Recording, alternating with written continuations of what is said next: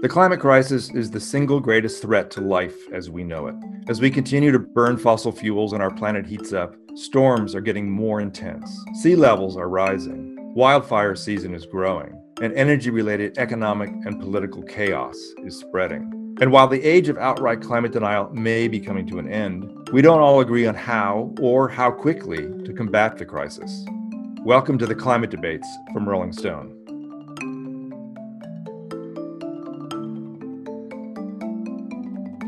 Hi, and welcome to another installment of Rolling Stone's Climate Debates. Today we're going to debate a technology called carbon removal. The basic idea of carbon removal is simple. It's about building big machines that can suck CO2 out of the atmosphere.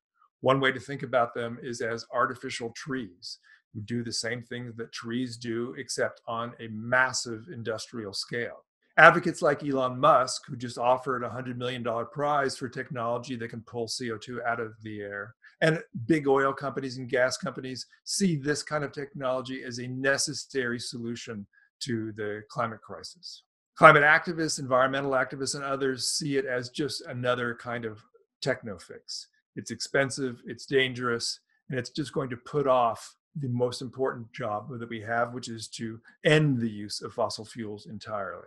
Here to talk about this today is Elizabeth Jean-Pierre, climate warrior extraordinaire, co-chair of the Climate Justice Alliance and the executive director of UPROSE, Brooklyn's oldest Latino community-based organization, and Dr. Julio Friedman, a senior research scholar at the Center for Global Energy at Columbia University. During the Obama administration, he worked for the Office of Fossil Fuel Energy at the Department of Energy, where he was responsible for the Department of Energy's research and development program in advanced fossil energy systems, carbon capture and storage, and clean coal deployment. We're going to break this conversation up into three sections. The first is about the basics of carbon removal, what it is and how it works. The second section will be about the politics of this technology, what it means for how we think about the climate crisis. And the last section will be about climate justice and who has the most to gain and the most to lose from the deployment of this technology. And then at the end, we're going to wrap it up with a short little 5 minutes of just quick question and answers on this.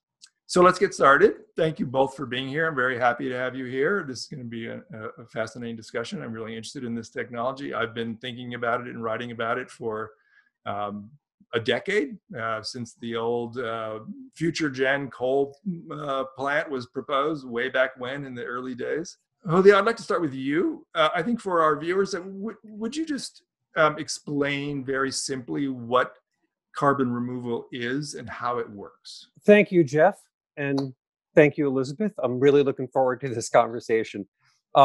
It's helpful to put this in the three different words, in the context of these words: avoided, reduced, removed. Avoided emissions are not emitting something. So not chopping down a forest or not building a coal plant, that's avoided emissions. Reduced emissions are taking from a baseline and dropping it. So building a solar PV plant doesn't necessarily reduce emissions, but if you replace a gas plant with a solar plant, then that does reduce emissions, okay? Efficiency reduces emissions, conservation reduces emissions. Also, if you capture CO2 at the back end of something like a steel mill, that will also reduce emissions. Removed is something totally different. Here, the CO2 is already in the air and oceans. There's basically a handful of things you can do to pull CO2 out of the air and oceans. One of those we're pretty familiar with, trees. Trees do that. But there's also a need to build and deploy things that can do it bigger and faster at a huge scale. And there are, again, different ways of doing this. But one way is something called direct air capture, which basically filters CO2 out of the air. You can also use certain kinds of rocks and minerals to mineralize CO2 at the Earth's surface. You can also do something like take a biomass plant, say municipal solid waste, but instead of just making hydrogen or energy out of it, capturing that CO2 and removing it as well. So Elizabeth, why is this important to be talking about now? Why is this on your radar? You're obviously not someone who's thinking about the sort of deep technology and science of this. You're looking at this from a completely different perspective. Why is carbon removal on your radar right now? Well, Jeff, thank you for inviting me, and Julio, good to meet you. I think that the science of the technology is on our radar. And it's on our radar because we are working at the intersection of racial injustice and climate change. And so frontline communities are always looking for solutions. We've done everything from pass legislation to operationalize a just transition and put down infrastructure on the ground that will reduce emissions and provide us with wealth, with community wealth. So we're constantly thinking about solutions. So it is important to us. And I know that Julio mentioned three words. He used three words to talk about how he was going to describe it. And I'd like to use three too. I'd like to say that the technology is unproven, ineffective, and inefficient. When we're talking about direct air capture, we're talking about an enormous energy consumption. The huge land area that is required to operate at scale if renewables are powered. And even the emissions are sort of, what we call in the climate justice movement, false solutions. And we know that these US subsidies now can increase the amount of carbon, the amount of CO2 in the atmosphere. For CCS, which is what Julio was talking about, it emits 1.4 to 4.7 tons of CO2 for each ton removed. And for the DAC, it emits 1.5 to 3.4 tons of CO2 for each ton removed. So these are technologies that will have a disparate impact on communities of color and low-income communities and communities with a legacy of environmental racism that are the ones that are the ones who have gotten COVID and have gotten sick as a result of living in the midst of environmental burdens for generations. So this is an issue that is tremendously important to us.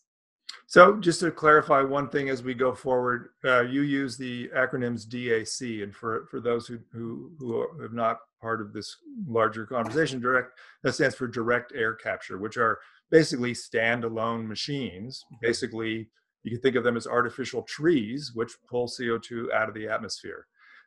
There are a number of startup companies that are involved in this. It's certainly a technology that there's a lot of investment in right now. And then the other acronym that Elizabeth used, that I think Julio used briefly also, is CCS, which stands for carbon capture and storage, which is basically ways of pulling CO2 out of power plants for all intents and purposes, or industrial facilities. So there are two different technologies that we're talking about here today, and it's just important at the outset to be clear about that.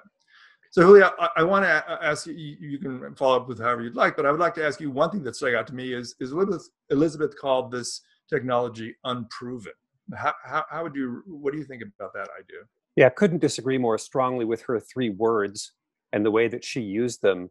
Let me add that those three words were used to describe lithium-ion batteries and solar panels 20 years ago. Exactly those kinds of framings. And we learned stuff and we got better, and we built things at scale. I also disagree with her numbers. The numbers she used are not the numbers that the National Academy, the IPCC, or the Royal Society have come across. I don't know which numbers she's citing or what they're based on, but it is in fact the case that if you operate a direct air capture facility using zero carbon electricity and heat, that you get basically 1 ton of removal for every 1.1 ton of capture. That's basically 90% efficient and effective. And the land use issues for a DAC plant are tiny. One plant does the work of 36,000 trees with the footprint of one tree. The energy footprints are different. And if you use solar or offshore wind, there would be a large land footprint. But again, that is a function of how you design it and operate it. That's not intrinsic to the technology. With respect to being untested, I mean, we've been pulling CO2 out of the air and ocean since 1930. And we know that because there's a scene in Apollo 13 in which they talk about fixing the direct air capture system in the space module. We already have 3 companies that will sell you a unit with a performance guarantee and a wrapper. And they're pulling thousands of tons of CO2 out of the air and oceans today, and they're storing it in rock in Iceland forever. That I want to say one last thing that I think is at the heart of this discussion. Direct air capture, CO2 removal, these are not substitutes for reduction. In no way, shape, or form. We must reduce as much emissions as we can, as quickly as we can, and we should use everything that we can to do it. It is also the case that we have about 10 billion tons of greenhouse gases that we have no idea how to remove or reduce, right, where we just don't have a solution. Again, that's the IPCC, That's the National Academies. This is not me talking. We need to get to zero. We need this direct air capture and carbon removal as well. Julio, just like you are a scientist, you're a scientist that works for fossil fuel companies. So I challenge whether or not you're objective in your assessment. So sorry, to interrupt that. There are lots of scientists who will take a very different position. Yeah, I work for President Obama. And what you present, I work for President Obama. And Obama, I don't think I'm a fossil fuel head. And just like Obama and Biden is also pushing for solutions and doubling down on things like green hydrogen and carbon capture and things that we think can put our communities in harm's way. So regardless of whether it's Obama or Biden, we're going to have to challenge you on that, because the truth is that the science is telling us that that we have to be able to move beyond what this does. And with this is another form of extraction. This is a false solution, and it's a techno fix. And so we can argue about numbers, but we're talking about technologies that are fossil fuel subsidies that allow for business as usual scenario, that allows for a continuation of the dig, dump, and burn economy that will prevent us, that will not prevent breaching the 1.5 Celsius threshold or reduce or eliminate emissions at source. Instead, what you might want to consider is looking at the 4 per 1,000 initiative, so that we're looking at natural solutions and not industrial solutions. It's an initiative that was launched by France at COP21, and it aims to demonstrate that agriculture, and in particular, agricultural soils, can play a crucial role where food security and climate change are concerned. And it's also supported by solid scientific documentation. And this initiative invites all partners to state and implement some practical actions on soil carbon storage and the types of practices that achieve this, like agroecology, agroforestry, conservation agriculture, landscape management. So those are alternatives, and we would never reject a solution without looking at what the healthier and more sustainable alternative is that honors people and the planet. So nobody's talking about rejecting any solution but you. We are totally in favor of soil and carbon. Like I'm a huge fan of carbon in soils. We've released 500 billion tons of carbon from the soil. It needs to go back in, right? I'm totally in favor of planting more trees and not deforesting either, but it can't get there. The volumes are simply not big enough. 10 billion tons is the number. Nature-based solutions can get us one of those 10. How do you get the other 9? By the way, we're on the clock.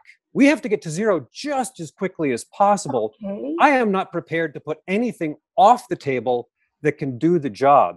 And last point, and then I'll happily cede to you, pulling CO2 out of the air and oceans as a legacy of pollution management is not business as usual. It's the opposite of business as usual. It's actually taking stewardship for what you've done.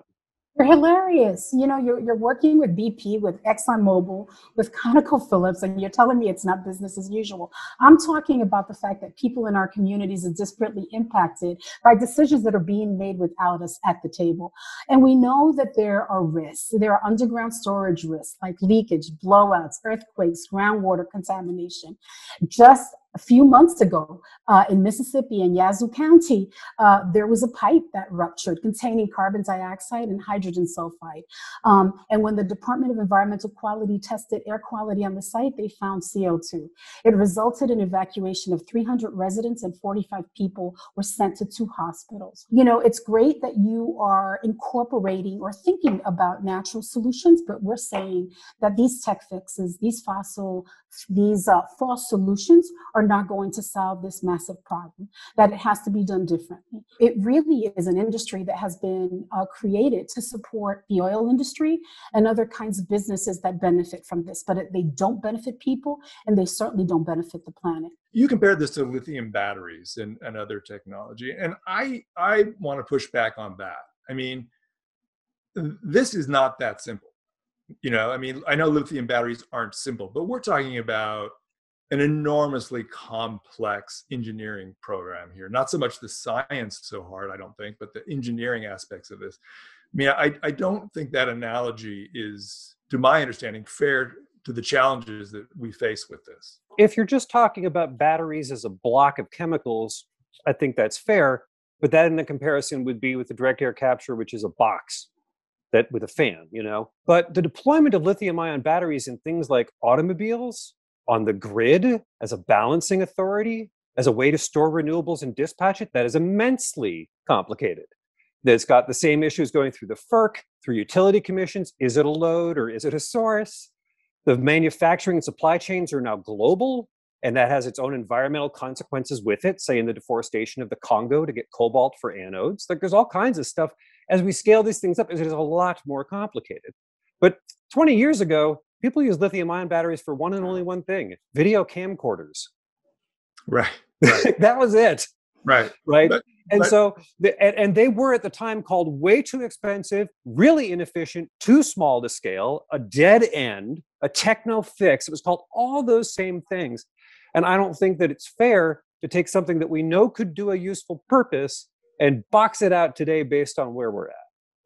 But just to follow up, the last question on the last thing on this, just to follow this up, is, a few years ago, Vaclav Smil, a well-known expert in energy, Canadian expert, talked about the scale of industrialization that is required for carbon capture. And I don't know if I have these numbers exactly right, but I think they're basically right, that to sequester and bury half of the CO2 that comes out of power plants would require an industrial infrastructure twice the size of the current oil and gas industry. I mean, that's an enormous project. So what we know how to do today in terms of reducing emissions is we know how to get rid of about 35 gigatons without carbon capture. Okay. We know how to get rid of about 5 gigatons capturing on stuff that's really tough, like cement plants and steel mills. Okay. In the US, I do not believe we're going to use carbon capture on a lot of coal plants. I just don't think those are going to shut down and be replaced with something else. Okay. But he is exactly right on the volumes. The world's oil and gas industry today moves about 5 billion tons of stuff. We're talking about removing about 10 billion tons of stuff. But that's the arithmetic. He's right in terms of the numbers, and it's just that hard, but we don't get to zero without it, because zero is hard. We can get to 80% drop without it, but we can't get to zero. Let's move on to the second section about politics. And I think this is also a really important aspect of this conversation beyond just the technology. And Elizabeth, let's start with you. I've been talking to a lot of people in the environmental justice movement and others, and there's a lot of debate about carbon removal. There's a lot of fear that it enables the oil and gas industry, as you've kind of talked about. But there's also a wing of the movement that says, look, when you come down to it, this is a technology that is taking CO2 out of the air. And we want to take CO2 out of the air. And so that's just like a good thing. Why not be behind that? Yeah, I really don't know anyone who is in the environmental justice movement who would say that. But I can tell you that we use technology in a lot of different ways. In Sunset Park, Brooklyn, we have been fighting for an industrial waterfront that builds for climate adaptation, mitigation, and resilience. We've operationalized community-owned solar. We're bringing offshore wind to South Brooklyn. So we're looking at solutions at different scales that reduce the emissions. We're working to take down peaker plants and replace them with battery storage. So we're not anti-technology, and we're not anti-looking at solutions that are radically different than the things that are familiar to us. But what we are against is extraction. And we also know that carbon capture and sequestration and what is becoming really popular in New York, this so-called green hydrogen. These are not solutions that are going to benefit frontline communities. There is no conversation with frontline communities. I don't know I don't know when these scientists get together in rooms with each other without people who look like us or come from our neighborhoods to talk about how we can solve these problems collectively when there's going to be a disparate impact, and has been, in frontline communities all over the United States. To characterize us as being anti-technology is wrong. and it's not unusual for us to be put in a box because you can always push that box aside. But the truth is that by 2042, we become the majority of this country, and it's frontline communities that are being impacted by extreme weather events. And we are thinking and moving it, not only moving legislation like we did with the CLCPR in the state of New York, but we're also operationalizing what we call a just transition. So we're solution oriented. And I know I've said that a few times because I think that the way that Julio was characterizing me was as someone who's sort of a fringe person who's not thinking about what needs to be done in the middle of crisis. No one cares more about what happens to a community than the people who come from it. It's not possible for people who are in the ivory towers to care more and be more committed to the survival of a people than the people themselves. We do look at all of these recommendations when they put before us, and we develop frameworks and responses to what we think is going to happen to our communities, regardless of whether or not we're invited into those rooms. Julio, one of the things that comes up all the time in a conversation about carbon removal is, this is something that is, as Elizabeth has pointed out, supported by the oil and gas company. I mean, the CEO of Occidental Petroleum not long ago said she wants to turn Occidental into the Tesla of direct air capture. I mean, they see this as, the oil companies obviously see this as a way to continue pumping and burning fossil fuels, as a way of drawing out the transition. I mean, isn't that a problem? A couple of things. Let me get to that answer in a second. Let me start by saying that I actually agree with almost everything Elizabeth said. Almost everything. There's two things I disagree with. One of them is how she says I characterize her. I just challenged her numbers. I didn't call her fringe or anything like it. And I also disagree with the idea that something like green hydrogen couldn't help her community. It certainly could. And specifically, if it did things like replace the diesel fumes from buses or heavy trucks, if it was used to support a clean port, we can electrify cars, but it's a lot harder to electrify long-haul trucks. And that's a place where something like green hydrogen could actually take advantage of some of the offshore wind power she's talking about, put it to good work in her community. But with respect to the oil companies, there's a couple of questions that I just want to ask straight up. First of all, what do you want these guys to do? Apart from die and go away, like, what do you want them to do? I can't think of a more proactive stance than Vicky's. She has said, in 20 years, Vicky Holub, the CEO of Occidental Petroleum, I can't think of a more proactive stance than saying, in 20 years, we don't want to be a fossil fuel company, we want to be a CO2 removal company.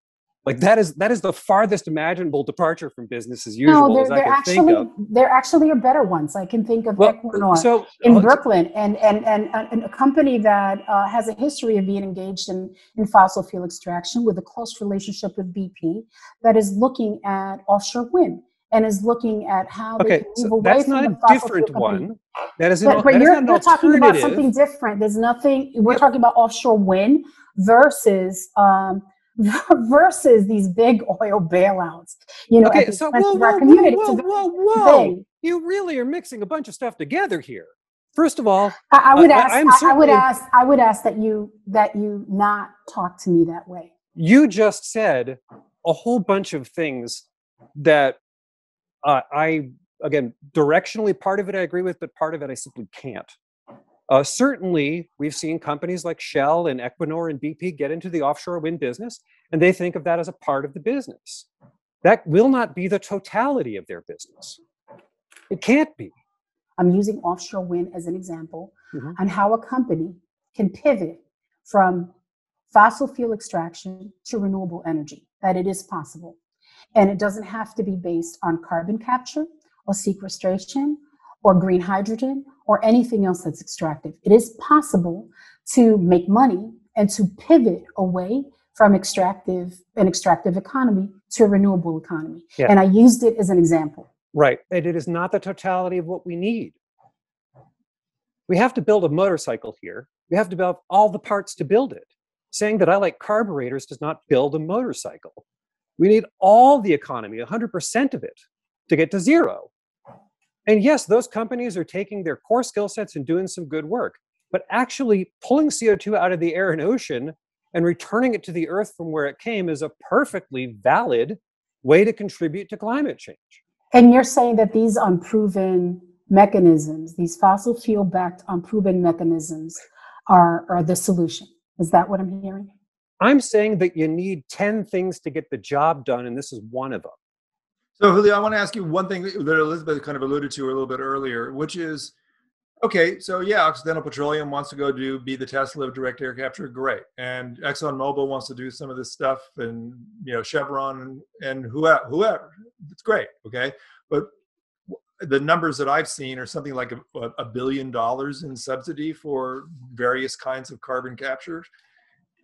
Why are we spending $1 billion of federal money on this? If they want to do it, they've certainly, despite the price of oil last year, not poor companies. Why should we, you and I and Elizabeth, be subsidizing them to do this? First of all, you say it's unproven and untested and it can't possibly scale. And then you say it's so big and ready to deploy, they don't need any subsidies. Like, those things aren't the same thing. So let me point out that in 2009, with the Stimulus Act that came out of Congress, then the ARRA, American Reinvest and Recovery Act, we put $5 billion on the table for carbon capture. Only about a half of that got spent. So people say, so we wasted $5 billion. No, we spent $2.5 billion. We gave $16 billion for renewables. It's not a substitute. This is not an either or. We must support and incent renewables for real. We need transmission lines. We need innovation. We need deployment. But like last year, the tax incentives for wind were $44 billion. And the amount of money that was spent on carbon capture was 1/100th of that. So no, I don't think that this is a big industrial bailout. It is a tiny fraction of what we need, and we need to scale hugely fast. Actually, it wasn't $5 billion, it was $10 billion last year when Congress passed its omnibus bill to keep the government open and functioning. Nearly $10 billion was appropriated for solutions like carbon capture and storage, carbon capture utilization, sequestration, and so-called green hydrogen. Yeah, that's a bunch of things, and it's concerning to us that the Biden administration intends to double down on these fossil fuel backed unproven mechanisms. So we're really concerned about what that means for the legacy of environmental racism in our communities. And that's not something that you've raised at all. Like, you talk about our communities as an afterthought. I think what is fueling this, no pun intended, is the economic interests of the fossil fuel companies and what benefits them. And so the concern about tech fixes is often that you can make mistakes, like what happens in Yazoo County, where there was a rupture in the pipe. You could short circuit things when it means that a company is going to make a lot of money for it. But the people who suffer as a result of that are our communities. And so accountability, monitoring, impacts, the studies haven't even been done to talk about what that means for low-income communities and communities of color. And so to move quickly on techno-fixes because they benefit the fossil fuel economy without spending the amount of money and resources to talk about what those impacts are going to be for frontline communities is fundamentally unfair. And I would also say racist, because we're talking about a disparate impact on the people who are not responsible for creating climate change. So it really is that it's been fronted. The resources for these businesses have been made available so that they can actually continue to operate in a system that has gotten us where we are to begin with. These are the same companies responsible for so many of the problems that have happened all over the country. And to trust that they're going to do something that actually benefits us is really highly questionable. Thank you, Elizabeth. I'm going to move to the last section now, which is about the winners and losers in with this technology, to the degree it gets deployed and used. And Elizabeth, I think I'll start with you on this one to connect with a little bit with what you've been saying. I mean, I've spent a lot of time reporting around the fossil fuel industry in communities who live around power plants. I understand very well the risks that people who live around them suffer. But isn't it also true that every ton of CO2 that's in the atmosphere wherever it comes from, increases the risk to communities all over, to marginal communities in the developing world, everywhere on the globe.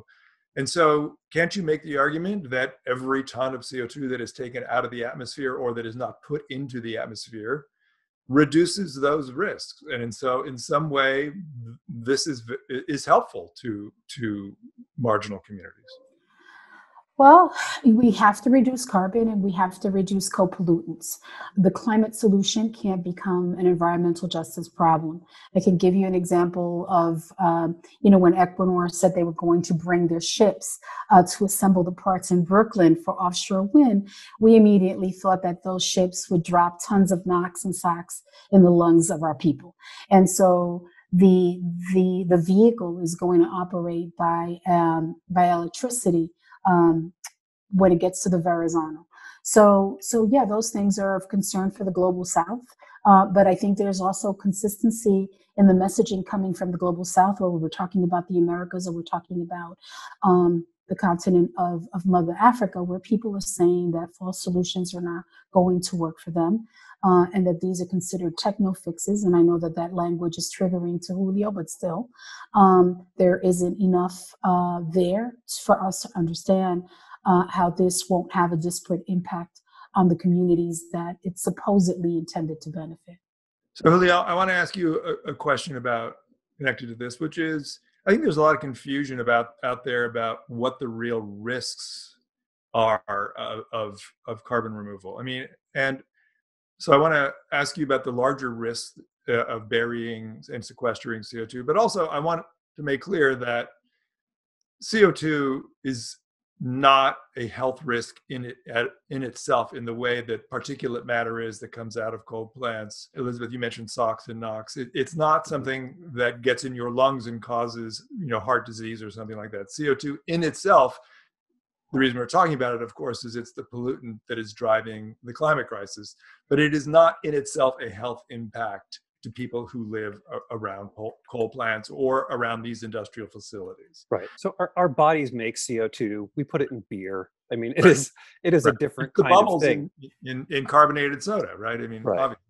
But tell me about the risks of this technology to the degree that there are. What are the risks to us, to people who live around these facilities and larger to our society? So let me break this into two pieces because we've got lots of different threads here. Let's talk first about reducing carbon at a carbon capture plant, and then let's talk about removing carbon from the air and oceans. If you capture carbon at an industrial facility or a power plant, when you do that, you also reduce SOx, NOx, and particulates locally. So the implementation of carbon capture tech actually cleans frontline communities. It's part of the reason why the labor unions where those communities live have backed it so strongly. There is so much division between SEIU and 32BJ and unions that are completely in opposition because all they think about is jobs and they don't think about their rank and file. Yes, well, but Julio, it would be really useful. Julio, it would be useful if you could speak to the underground storage risks like leakage. I will get to that. Earthquakes, groundwater contamination. If you will please allow me, I am getting to that. First, though, I want to talk about the removal piece, because removal is potentially a great development engine for the global South. In fact, places like Chile, South Africa, Chad, Ethiopia, the Kerguelen Islands, Rajasthan, and India are extraordinarily good places to site these facilities and get paid by the global North to pull CO2 out of the air and oceans. That's actually the position of Olufemi Taiwo, a political science professor at Georgetown. And when he looks at carbon removal, he thinks the global North should pay the global South to do it. And I think that's a perfectly reasonable proposition. With respect to the CO2 storage, most people don't know that we've been injecting CO2 underground for 50 years, so the number of incidents has been zero. Right, but what are the risks? There are always risks whenever we do anything. In the case of storage, the risks are really, really tiny, and they're really boiled down to the wells. Does a well fail? The groundwater contamination risk is effectively zero because CO2 never exits. Most of the risks, and I think this is fair from Elizabeth's standpoint, are actually the surface risks. They're things like pipelines, and facilities and so forth that are there. I will say that the example she keeps citing from Mississippi, people were evacuated because of hydrogen sulfide in the line, not because of CO2 in the line, because hydrogen sulfide is incredibly deadly. There would not be hydrogen sulfide in these. And in fact, we have studied this problem for 20 years and shown that the 5,000 miles of CO2 pipelines that exist in our country today have been operated by PHMSA and regulated just I fine did say without sulfide. incident. Julio, I did say hydrogen sulfide. Yeah, I know, but you throw them together fast, and I want to clarify. Well, that you for the throw a audience. lot together fast. I mean, what you just described about the global South sounded like green colonialism to me. The fact that the very people responsible for the conditions that exist in the global South are the ones that are going to benefit financially from basically engaging in sequestration is just. Well, what would you have them do? It pretty much blew my mind. It pretty much blew my mind. It would be great if they can just engage in reparations and giving them funding so that they can green up their territories, reclaim their water systems like the River Niger, which has been polluted for so many years by U.S. companies. And people have had to die because the groundswell is polluted, the water is toxic, and people have gotten sick. It would be great if they actually engaged in giving them the resources that they need so that they can actually reclaim their lands and their ecosystems, instead of benefiting financially from the extraction that got them in that position in the first place. Strongly disagree with a couple of things you just said there. But first and foremost, I want to go back to Jeff's question about winners and losers. Everyone loses if we don't get to zero. Period. Global North, Global South, frontline communities, worst of all, actually. And we got to get to zero. But I want to be clear, what I was talking about is not eco-colonialism in the sense that you raised. I called it green colonialism. Right. I have written against eco-colonialism and green colonialism actively, like so. That's not what I'm proposing. But instead, you could actually pay people in Ethiopia to pull CO2 out of the air and oceans. It's the opposite of extraction. It's not to make EOR, it's to get paid to clean the environment. And that would create wealth and energy and infrastructure that would serve that nation and those people, especially at the edge where desertification is destroying crops and these people don't have a lot of revenue. Providing a pathway of revenue into those communities, I think, would be very salutary. So, Julio, I want to ask you about something. David Keith, Harvard engineering professor and advocate. We were talking about solar geoengineering, which is the idea of putting particles in the stratosphere, and we were talking about the risks of that.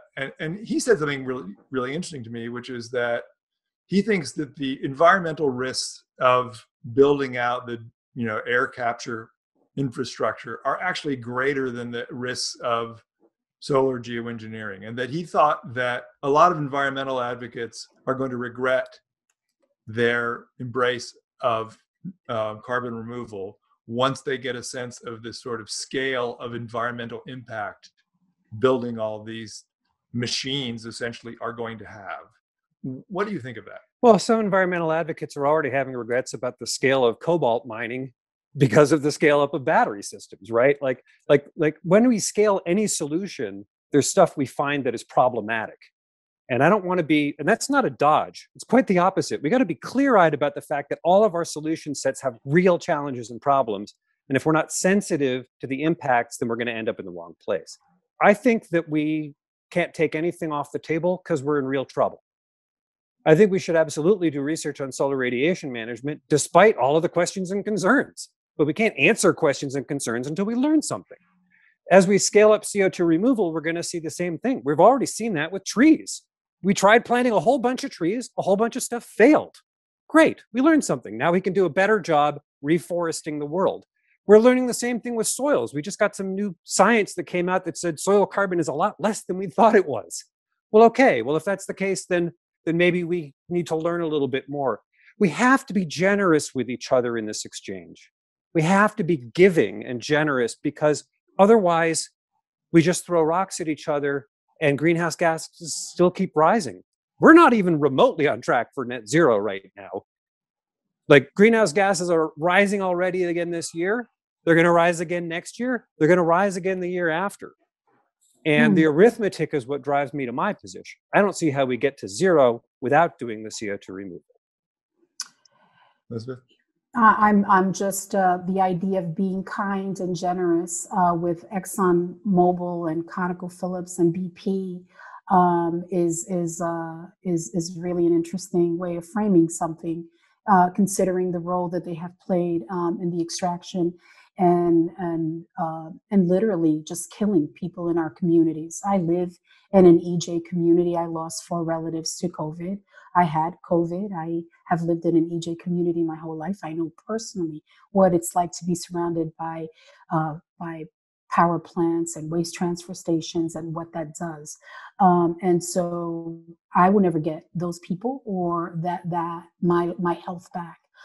So to be generous means that at least there needs to be leveling the playing field. There needs to be equity. There needs to be a centering of racial justice, and our communities need to be at the table.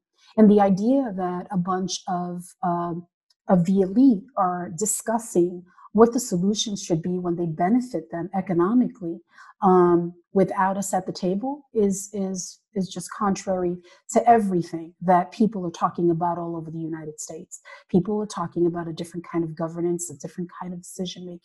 And this is not that. This is old school capitalism with big corporations looking to line their pockets at the expense of our communities and using technology and using the fear of climate change as a way of moving their agenda.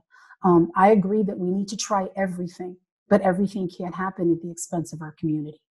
I think Elizabeth makes a great point there in the sense that, well, many things, but one of them is the idea that, you know, there's a tremendous amount of distrust of ExxonMobil, for example, Chevron. I mean, and deservedly so, as you know as well as anyone. You know, they deliberately misrepresented the science. Their political lobbying has stalled our response to climate change for decades. And so why should we trust anything that they're involved in? I mean, why should we, when we hear the head of Occidental Petroleum say we want to be the Tesla of direct air capture, why should we not just say, yeah, right, well, prove it to me, because, you know, I don't trust anything you say. I think that it's exactly the kind of framing that you just laid out, in point of fact. First of all, there's ample grounds to not trust them. Being generous is not the same thing as being trustworthy, and they have to earn those stripes. This comes back to the second thing. As far as all of this on climate, anything, anywhere, for anybody, I'm from Missouri, show me. That's it. So in the case of Exxon, they hurriedly and sketchily announced a carbon management business unit. It looked like that was written on the back of a napkin and announced like 3 days later, after all of their competitors had already done that 2 years earlier, right? You have a company like Occidental that's putting money into innovative solutions and is paying for cleanup and removal, same sort of thing that Equinor is doing. Compare that with, say, a company like ConocoPhillips or Aramco that isn't exactly doing those things, right? So it's not one thing. In the same way that in the power sector, there's utilities that people really like and appreciate, and there's utilities that are scoundrels. And you do it based on what their walk is, what they do, where the money goes, what it yields, what's the metric. And the metric these days should be tons as much as anything else. What's the real tons of reduction and abatement? If you make a 2050 commitment, what's your 2025 commitment?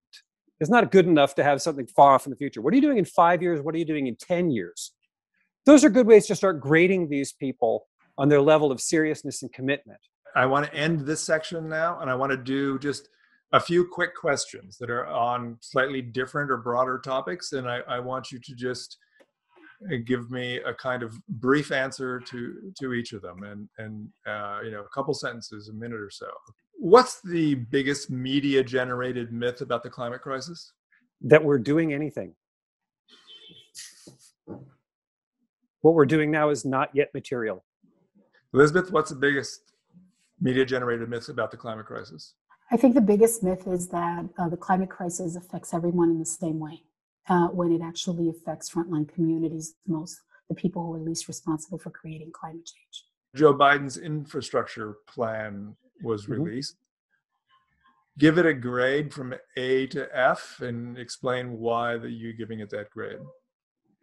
Well, I would give it an A grade, but realizing that it's only the first assignment in the semester. We need another 10 just like it afterwards, or else we're just going to fail. This is the opening ante. It's a really good one. I give it strong marks, but it is still just the first step.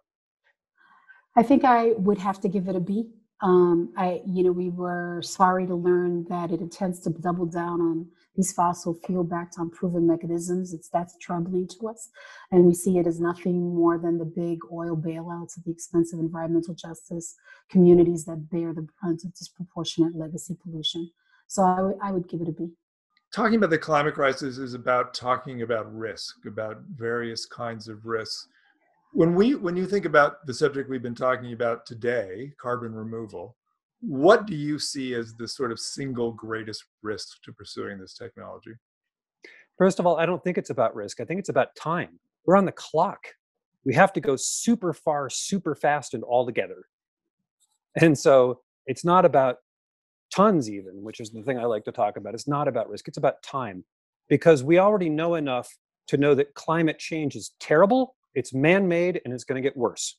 And that every ton we put in the atmosphere stays there for a long time. We all know that. So really the question is not what should we do? The question is what can we do? How quickly can we marshal solutions across the board of every kind? How quickly can we get them out there, and what does it really take? These technologies are man-made, which means that there's risk, because there are always going to be mistakes. And I think that, I talked a little bit about leakage, blowouts, earthquakes, groundwater contamination. I think that those are the risks, and how those things are going to impact frontline communities. There is an enormous amount of risk involved, and I don't think enough time or resources has been allocated. Also, whenever people move fast, and when there's expediency, it's always done at the expense of frontline communities. It's almost like the objective, which is basically getting more money for these companies, is more important than the impact on communities like ours. Thank you both. This has been very, very interesting. I'm very grateful to you both for sharing your views about this. It's certainly something that we're going to continue talking about for a long time, I think. So thank you very much.